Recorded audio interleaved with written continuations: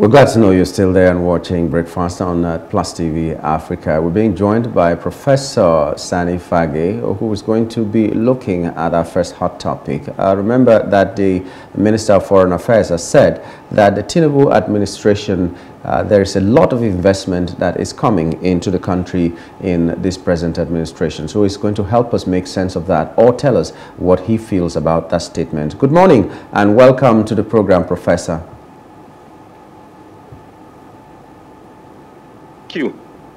Good. Okay. So this statement by the Minister of Foreign Affairs is what we're trying to look at now. Maybe some other people have different ideas about what this present administration is giving us as gains to the country. He's saying that a lot of investments are coming into the country in this present administration. What is your take on that? Yeah, my take on it is that this, as he said, is a proposal or rather an ambition that investments are coming. Now, for that, we cannot say he's saying the truth or not, because he said they are coming. He hasn't said that they have come. So maybe we are likely going to see some investment, but so far the government has not been up and doing and in trying to attract such investment. That is one thing. Secondly, you know, investors are very wary, are very sensitive to the environment that they are coming in, and so the government hasn't done much on the issue of insecurity. There is also the issue of corruption, which is a ban on Nigerian political system, and also there is this issue of multiple taxations. Even though the government is saying something about multiple taxation, but these are all things that the investors will look at before they come in. So I think what he said is just raising our hopes that we are going to see investment. But so far, I don't think there is anything concrete that will actually actualize such investment in Nigeria.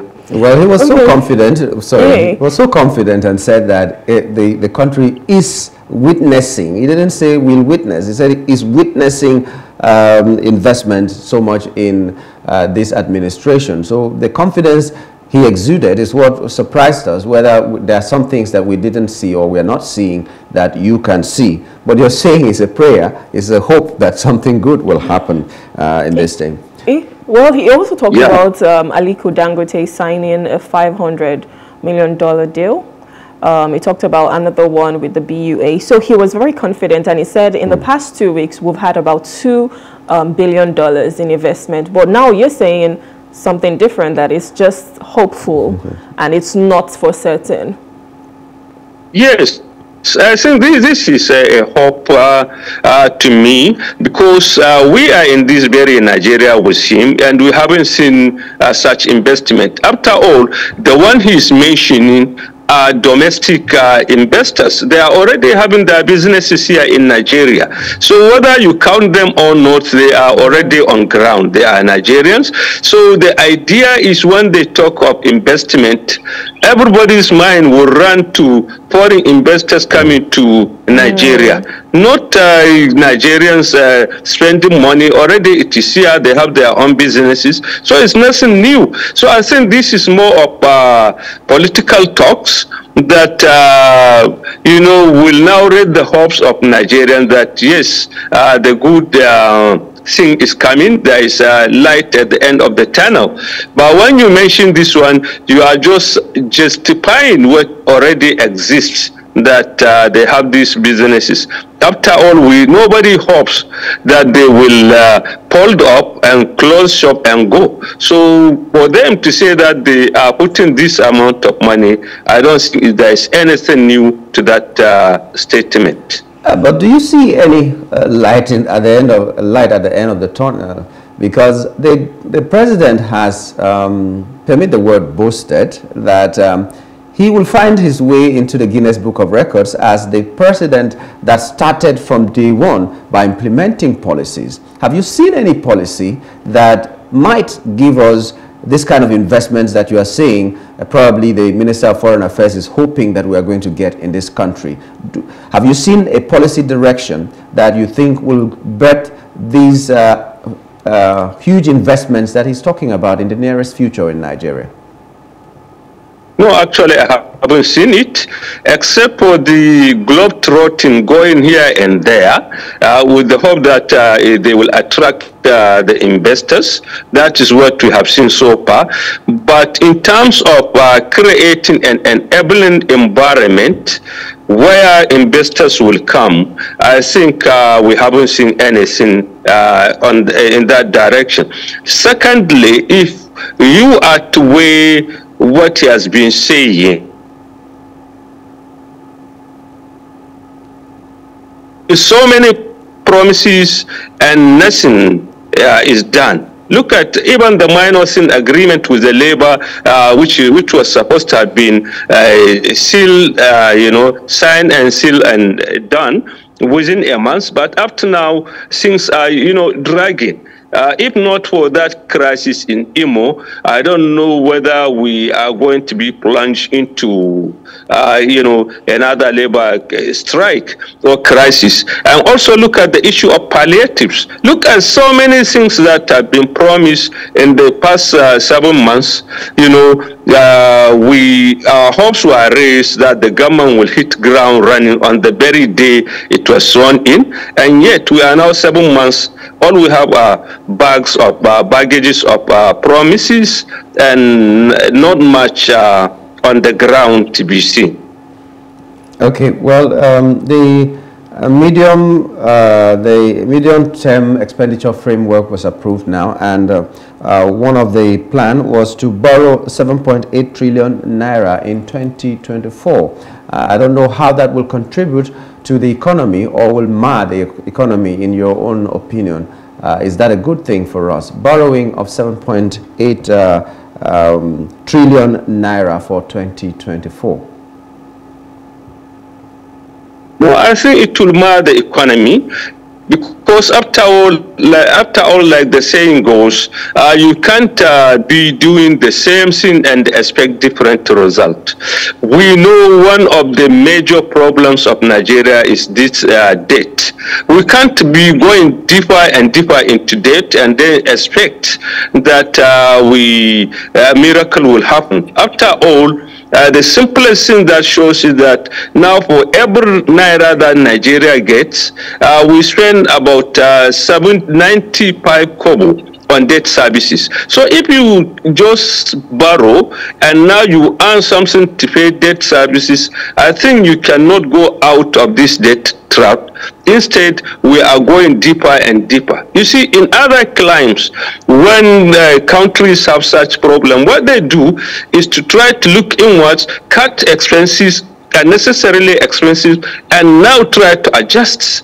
Even in Nigeria, that's what we used to have in the past. But now, if you look at even the medium term expenditure, I mean, this short budget that has been, look at what has been put in terms of unnecessary expenditures. And so these are the expenditures that will not generate anything. Instead, they will consume the meager resources that we have, and yet we go and borrow. It's just like somebody borrowing and going to buy a car or a house or a dress. He will be clean and out. But at least when the time comes, you wouldn't have the capital. So I think this is a disastrous way. This is a dangerous way of going by borrowing and borrowing more. That will put us deeper and deeper into the debt trap. Okay, so how do we rebuild the fundamentals to ensure that we are not borrowing as much as we currently are right now? Yeah, what we do is, well, like I said earlier on, we have to cut our expenses, have a realistic budget, based on the strength of our economy. Secondly, we try as much as possible to be self-reliant. After all, when we go to like Saudi Arabia, what we are looking for is a loan to revive our refineries. Then why can't we look at these issues? Okay, and also we, block leakages. For example, we they depend much heavily on oil, and yet a great percentage of it is being stolen. These are issues that we have to address in order to, get ourselves out of the doldrum. But going to borrow is just like putting it, a two-way pocket. You put it on the top and it will sip down because corruption is there, and then the wastages are there, and we don't look at things. And the other way also that we are looking, putting more taxes, that, that one is also killing the economy. Because by the time you put taxes on, investors, what they will do, there will be capital flight. They will just leave your place and go to where they will get better deal. So I think what we are doing, we are going on the wrong direction. Okay, but what you're saying is we should look inward and see what we can do. But one of the resolutions of the Senate, while they were approving this medium-term expenditure framework and fiscal policy, is that everything that is locally produced must not, they approved that it must not be imported anymore. If something can be locally produced, it must not be imported anymore. And I'm asking myself, what are those items? Will we stop importation of cars because we have a local manufacturer here? Will we stop importation of rice and every other thing because we have those things locally produced here? But the question is that one of the solutions you have profiled now, because you said we should look inward and see how we can produce things as well? Is that a good thing to say by the Senate? No, I think what they said is a contradiction. Look at the example that you give about cars. Okay, they are the same people who say they don't want, the national they prefer foreign cars, even in the budget. So you can't say one thing and do another, and then you expect miracles to happen. If we want, they have to lead by example. The leaders have to lead by example, and they consume our own, homemade, locally made products. But you cannot say something and then at the same time you prefer foreign goods, and then you expect the common man to do it. After all, who consume most of what we produce? Is it not the elite? It is not the few wealthy people.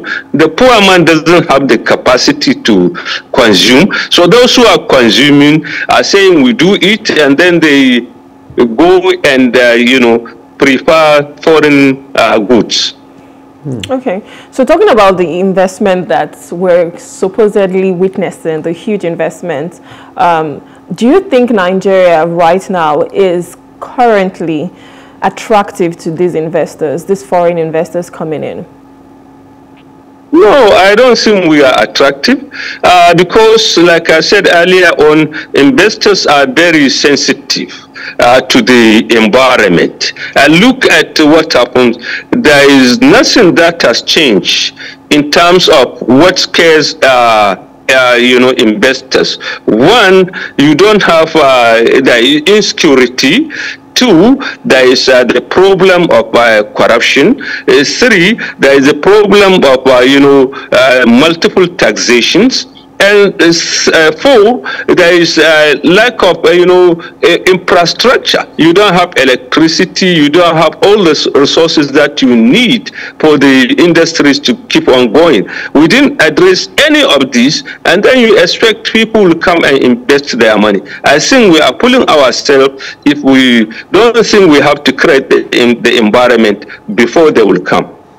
Yeah, but now they mentioned two investors that are local, and you said these are people who will not just up and run away. But so while we're trying to look inwards, even if we do not have these foreign investors come in, what can be done to encourage local investors so that our economy could grow? Because, for instance, China locked, as it were, their country for like 30 years.